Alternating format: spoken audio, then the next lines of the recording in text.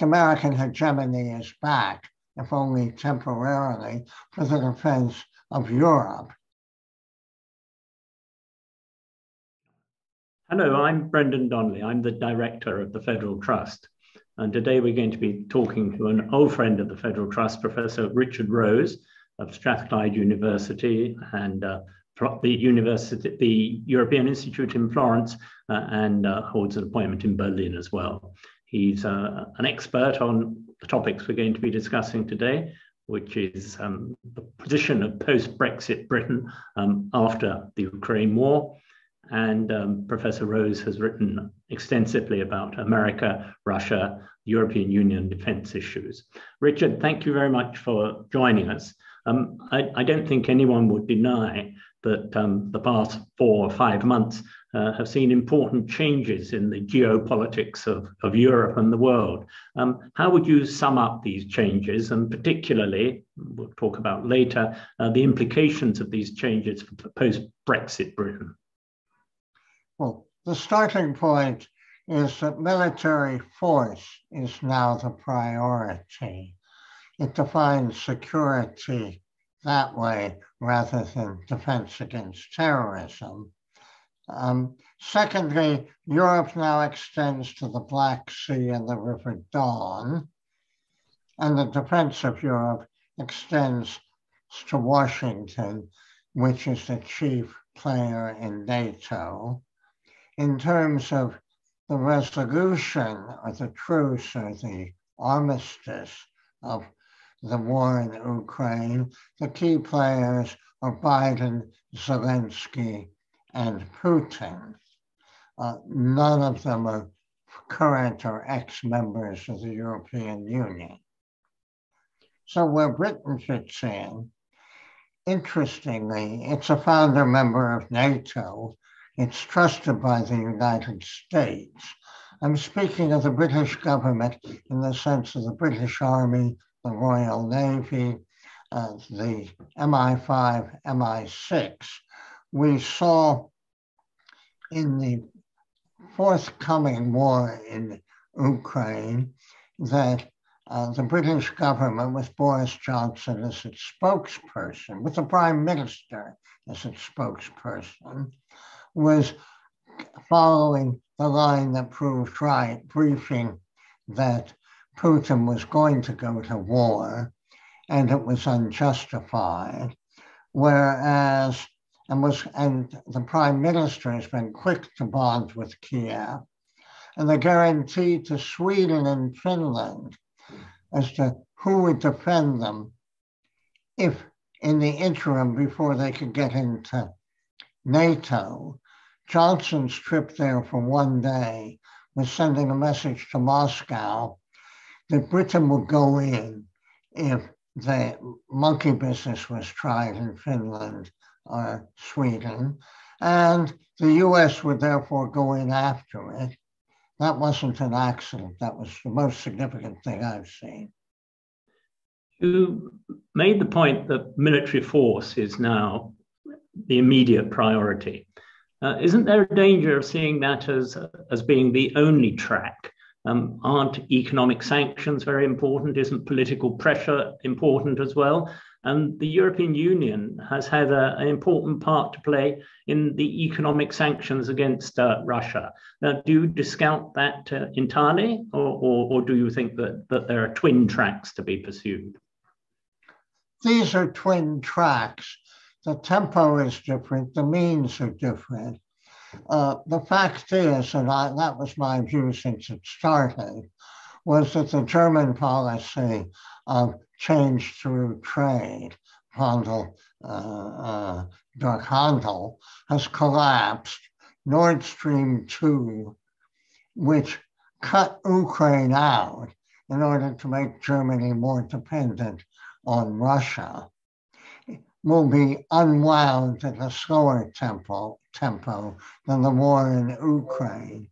And this point will be noticed by people who want to prepare for a need to move fast. And that means military and building up forces.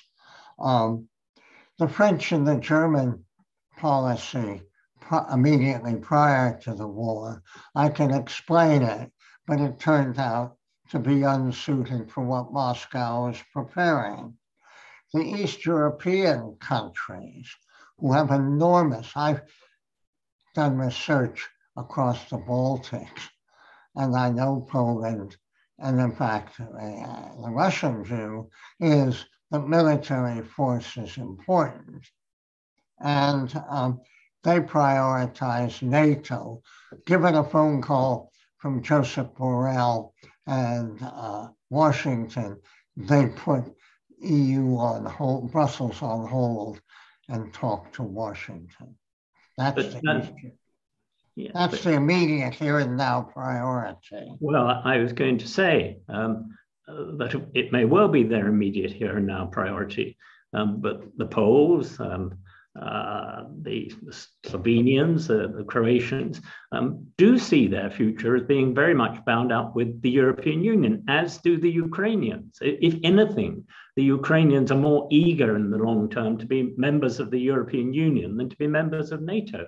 So Nothing I'm saying, Brendan, is disagreeing with the importance of the EU and the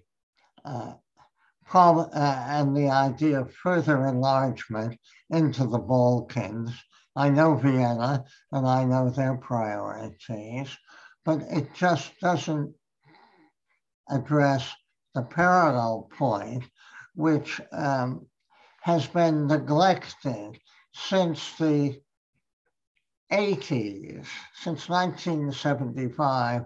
Continued expansion of the welfare state has been financed by the reduction in the military budget.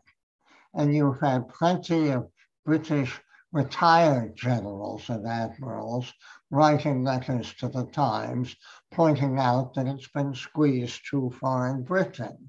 But the time has come to rebuild it for a new danger, which is not the economic theories of the need to do this, the need to do that, fight inflation. They haven't gone away, the importance of the ECB and all that. It's just that the opportunity is that Britain, having left the EU, for the next 2 years, the rebuilding of military defense of North Atlantic Europe will be important, like the period from 47 to 49, when Britain, the Attlee government, invited the US to take over and guarantee Greece and Turkey, and then the foundation of NATO.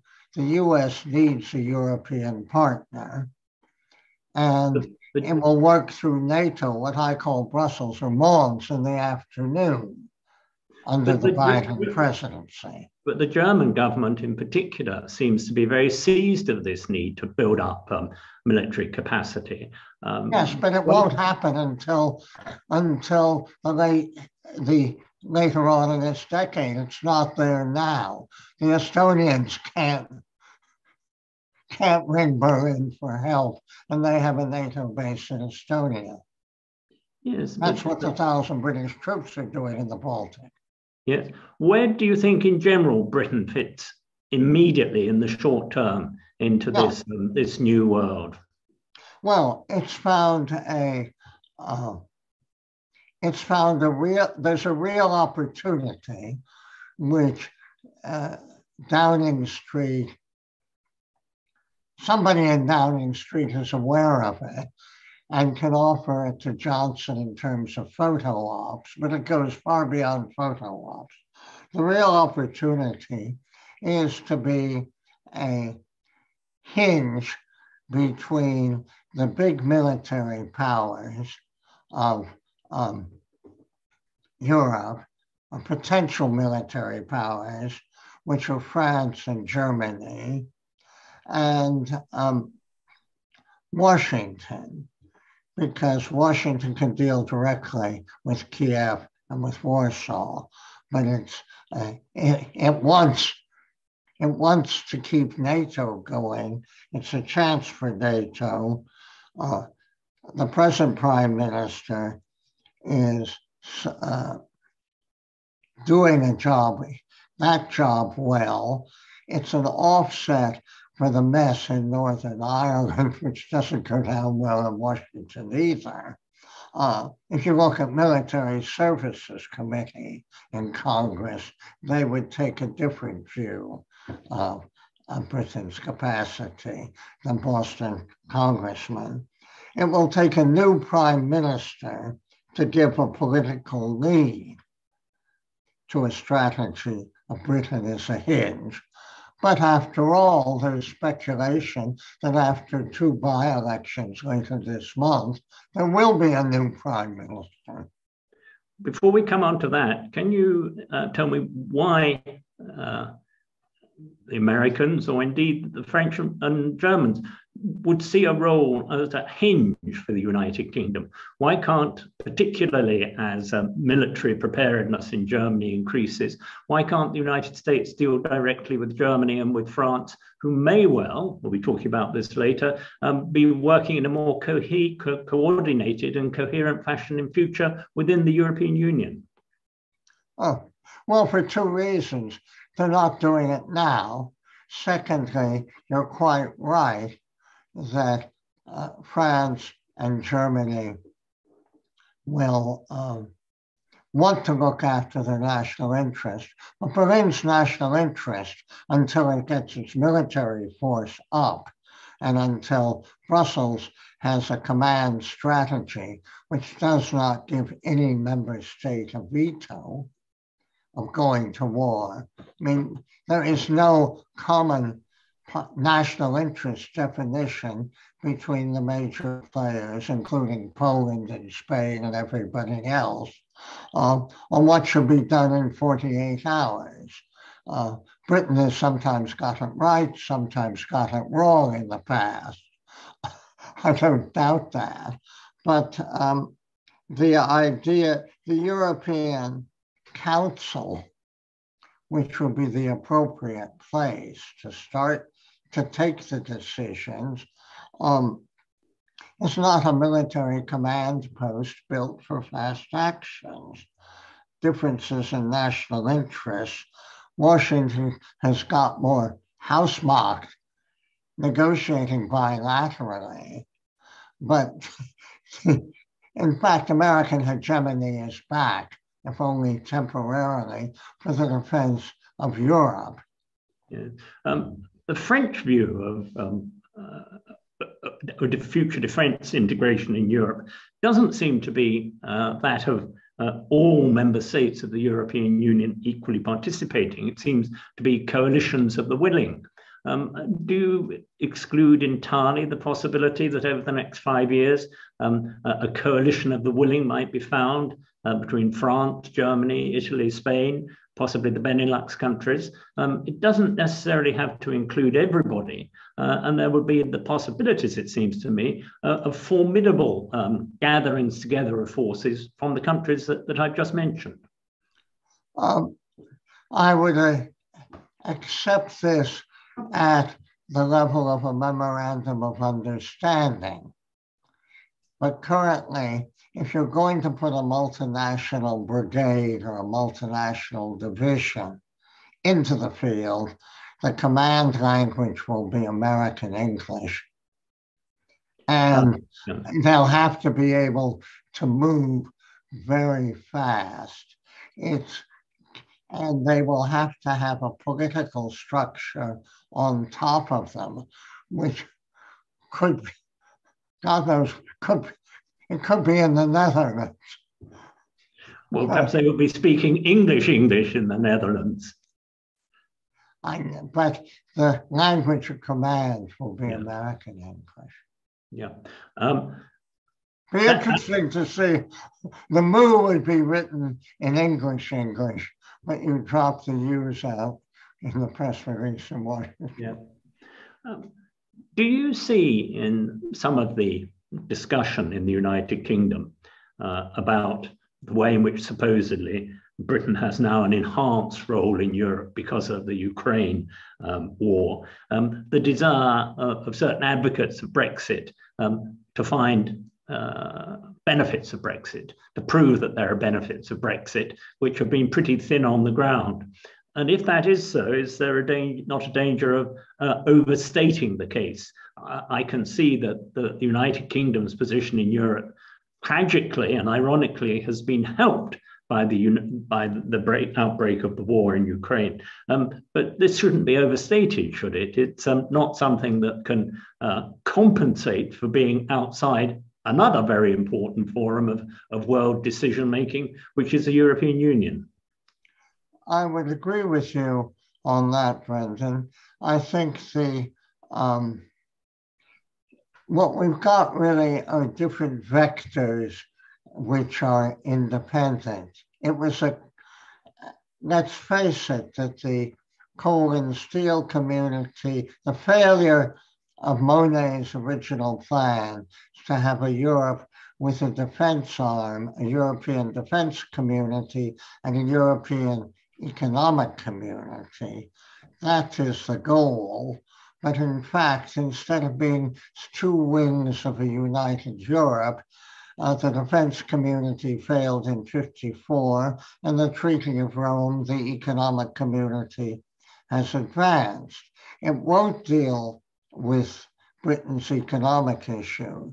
The question is, what would the position be in future after the next British general election? Putting on my psephologist hat, it's most unlikely that the Conservatives would win a majority, and it's very likely that they couldn't govern in a coalition or as a minority government. So a Labour government, which is the most likely thing, whether on its own or with the support of the Lib Dems or the SNP, would have to have an economic policy which is important to deal with the compound effects of Brexit, COVID, and global cost inflation. They would also have to have a military policy. But I think that, and this is not Starmer's thing, it's not a popular post to have, Minister of Defense. And in fact, Foreign Secretary in a Labour government would have to take orders from Downing Street because the big decisions are political strategic on economics strategy. Those are very big uncertainties. An interesting straw in the wind. The Times this morning published a Scottish poll and showed that there was a big majority of Scots, including keeping nuclear weapons at Faslane, 5 miles down the road from my house. Now, the Faslane base in Scotland is an important European nuclear contribution to NATO defense. That's uncertain too, but it's the fact that the Scots, I think 8% of Scots in the poll were against it, and there were undecided.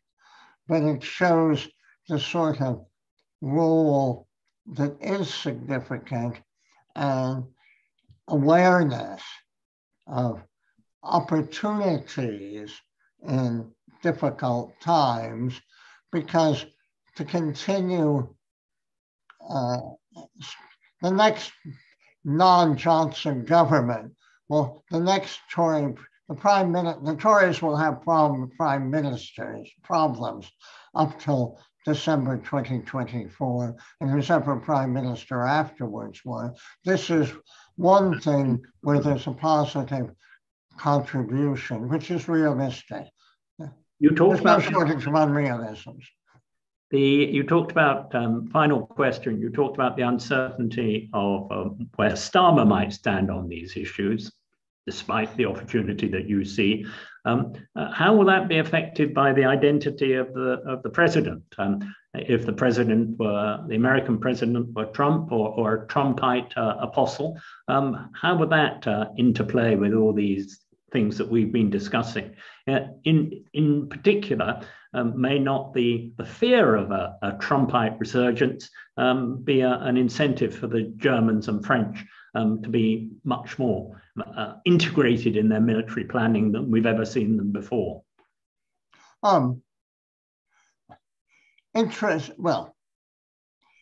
First of all, let's consider this as a contingency plan, because nobody, including myself, knows who will be president of the United States the day before the election. Biden's health is not good. The 25th Amendment makes provisions. Kamala, the vice president, is not competent to do foreign policy. At least Biden's been around for a long time. The key point is that Burns at the CIA, is making the policy, and Biden is presenting it intelligently.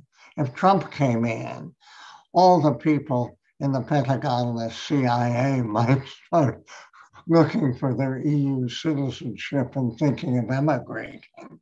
On the other hand, contingency planning can go forward. It can even go forward, not in the terms of preparing for a Trump presidency, but to favor continued NATO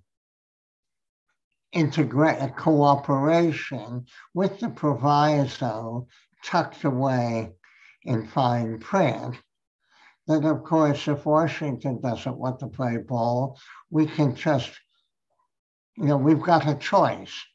At the moment, the EU doesn't have a choice.